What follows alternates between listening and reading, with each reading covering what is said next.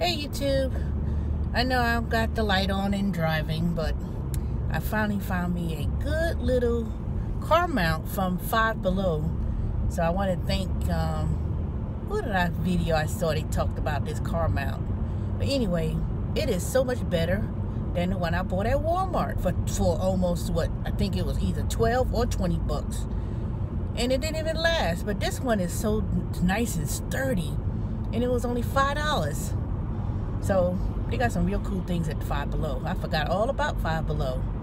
You know, if I had remembered about Five Below, I could have went there before I went and bought the car mount I bought from Walmart, which I need to bring back to the manufacturer because they had a warranty of 1 year. Now I can't find the dang receipt.